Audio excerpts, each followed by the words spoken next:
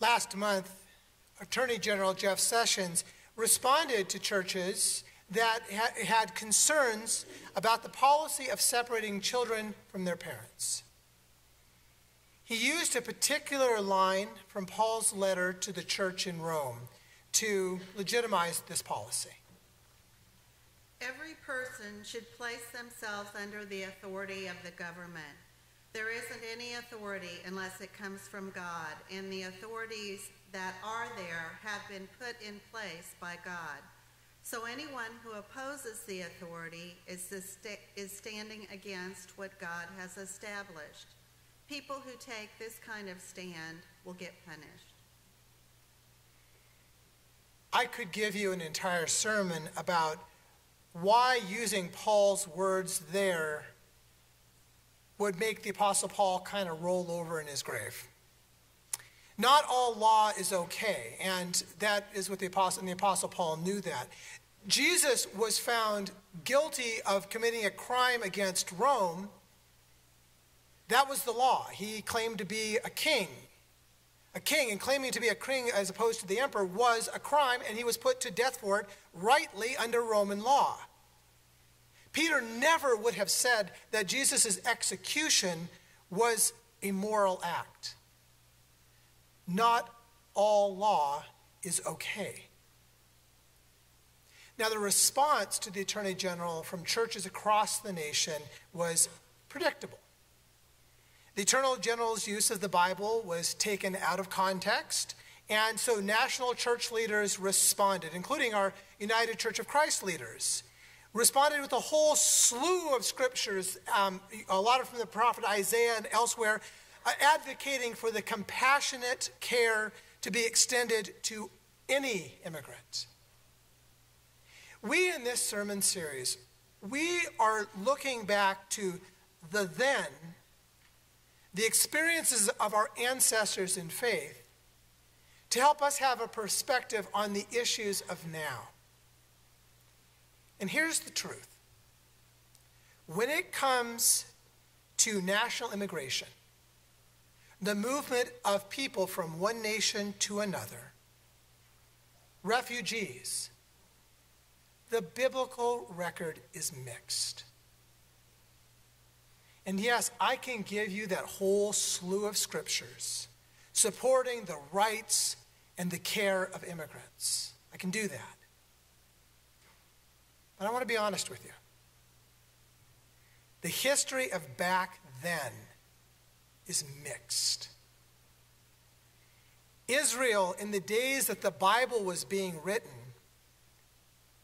Israel today has an uneasy relationship with its neighbors. In general, though, the way that Israel has looked at itself, the identity of the people and the nation of Israel was confessed in these particular lines from the Torah. You should solemnly state before the Lord your God, my father was a starving Mayan. He went down to Egypt, living as an immigrant there with a few family members. But that is where he became a great nation, mighty and numerous. The Egyptians treated us terribly, oppressing us and forcing hard labor on us. So we cried out for help to the Lord, our ancestors' God. The Lord heard our call. God saw our misery, our trouble, and our oppression. The Lord brought us out of Egypt with a strong hand and an outstretched arm, with awesome power and with signs and wonders. God brought us to this place and gave us this land, a land full of milk and honey. Israel identified itself as a nation of immigrants in a way that isn't too dissimilar to the way that these United States see themselves. People came who fled oppression to a new land, a land of milk and honey, a land of opportunity. Now, as the centuries passed, Israel also came to know famine. And the time came when there was a refugee crisis. During the days when the judges ruled, there was a famine in the land.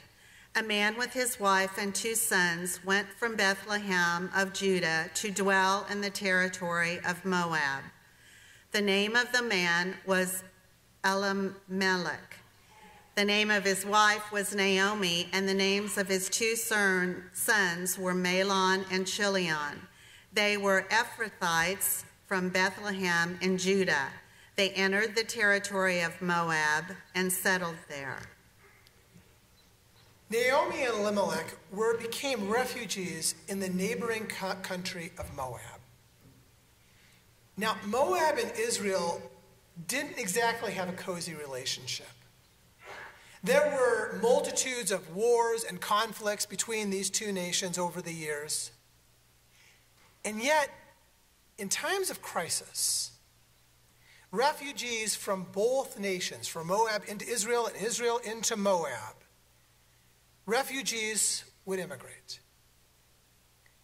Naomi's story in the book of Ruth is a story of refugees coming from one nation into another, and how King David, the great king of Israel, came as the grandchild of a marriage between a Moabite woman, Ruth, and an Israelite, Boaz. And that one of their great-great-grandchildren himself was a child born in Nazareth named Jesus. King David and the Davidic line of kings claims its heritage to a mixed marriage between a Moabite woman and an Israelite. It is not a crime to ask for refuge. It's not a crime to ask for safety in another nation, then or now. The story of Israel is replete with refugee stories. From Abraham, the wandering Aramean, to the immigration of the Israelites out of Egypt, fleeing political persecution.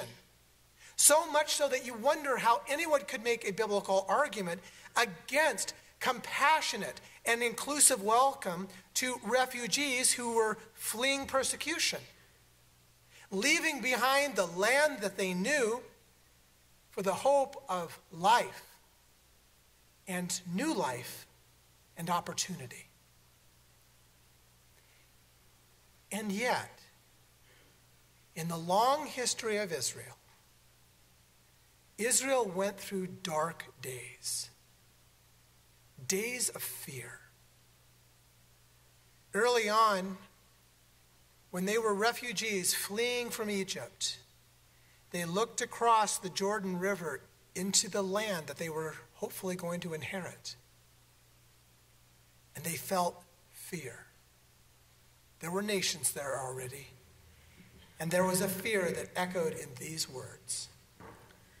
Now, once the Lord your God brings you into the land you are entering to take possession of, and he drives out numerous nations before you, the Hittites, the Girgashites, the Amorites, the Canaanites, the Perizzites, the Hivites, and the Jebusites, 7 nations that are larger and stronger than you.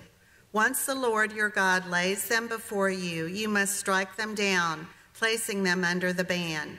Don't make any covenants with them, and don't be merciful to them. Don't intermarry with them. Don't give your daughter to one of their sons to marry, and don't take one of their daughters to marry your son, because they will turn your child away from following me so that they end up serving other gods. So how does that happen? How do you get it from a place where you put them under the ban, no intermarriage, no relationship at all, to then later celebrating the marriage of Ruth and Boaz and their grandchild, King David? It was fear.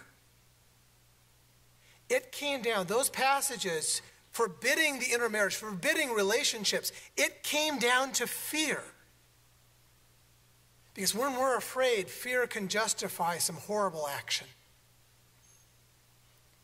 Native Americans in our time, in our story, were wiped out, hunted, brutalized.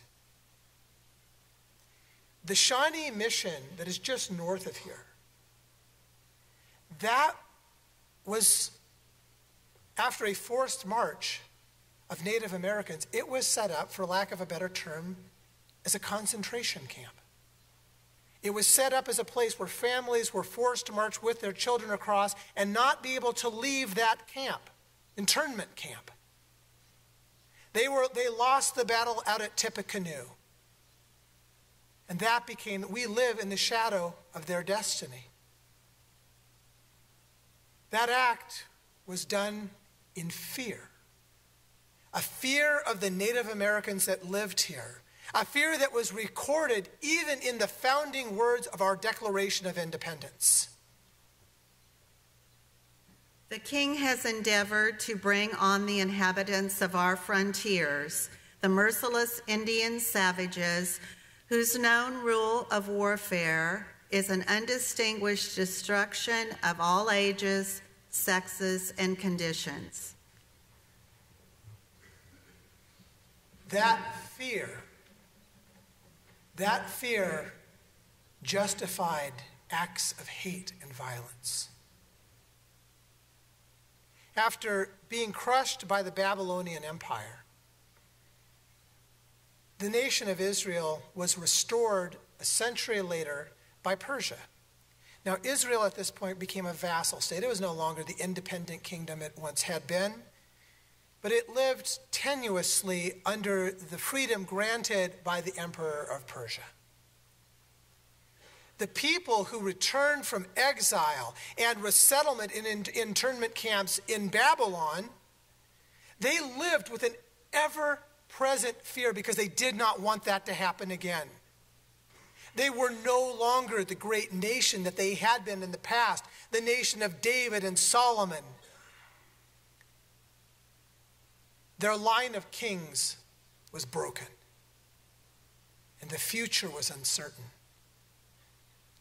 And so in the midst of their fear and their uncertainty of the future, an Israelite, a governor named Nehemiah, he had an idea: build a wall. Restore Israel by building a wall to keep people out. The books of Ezra and Nehemiah in the scriptures reflect the national response in their time to the fear, that tenuous fear that they were feeling by building walls and dissolving families. The book of Ezra records the breaking up of families in response to Nehemiah's leadership. A man named Shechaniah believed that the national ethnic purity was essential for Israel to return to its glory days. We've been unfaithful to our God by marrying foreign women from the neighboring peoples. But even now there is hope for Israel in spite of this. Let's now make a covenant with our God to send away all these wives and their children, according to the advice of my master and of those who tremble at the commandment of our God. The sacred bonds of family, of marriage, of parent and child were jettisoned in response to a time of uncertainty and fear. Then and now, what lessons can we learn for the living now from the experience of our spiritual ancestors? Here's the truth. When Israel acted out of a place of fear, it never achieved its goals. After those brutal wars of conquest fought against those 7 tribes, which you did an admirable job of trying to pronounce, Israel was never able to rest peacefully because the violence begat more violence. And to this very day, there are those who believe that if only Israel had wiped out with genocide their neighbors, would they truly have ever known security and peace? And then later, in the years of Nehemiah and the years that followed, the nation of Israel never saw a return to its former glory. Fear of neighbors, visions of ethnic purity, they are part of our story, dark parts of our story. A new king eventually did come to Israel. An inclusive king who welcomed all people of all nations, Jew and Greek, slave and free. A king who proclaimed a way of honoring God by honoring neighbor. A king who had once been himself a refugee living in Egypt. This is my king. This is the one who shows to me the heart of God. God is love, and those who remain in love remain in God, and God remains in them. There is no fear in love, but perfect love drives out fear, because fear expects punishment. The person who is afraid has not been made perfect in love. We love because God first loved us. This is the way of the one that I would call king. The one who calls me to work in my life to drive out the fear that I feel, casting it out. The one who calls me to a higher love. The other way, those cycles of violence, they don't work. It leads to those cycles of hate and violence that cannot, and they never have, brought peace. The Bible is made up of stories of people, individuals and of nations, and God. It's a story of good times and bad, of glory and despair, of fear and of hope. What I've witnessed in these stories is that the greatest moments of glory are found when we as a people, we choose to love and to care for all people. The God that I proclaim is synonymous with love. God is love. And there are certain sacred bonds, certain bonds of love that go beyond law or policy. There are bonds of love that cannot be sacrificed to fear and uncertainty. I take that message from the cross itself. On the ground that I stand with the one that I would call the King of Kings, the King of all nations. And so in the name of Jesus, will you pray? My King, you taught that we must love the Lord our God with all our heart, with all our being, and with all our mind. This is the first and greatest commandment. And that we must love our neighbor as we love ourselves. All law depends on these two commandments. You call your church to compassionate love and care for all who are oppressed or who are in need. You remind us that there are bonds that are sacred. What God has joined together, let no one separate. And as your body alive today, let us hear a word in your name. Amen.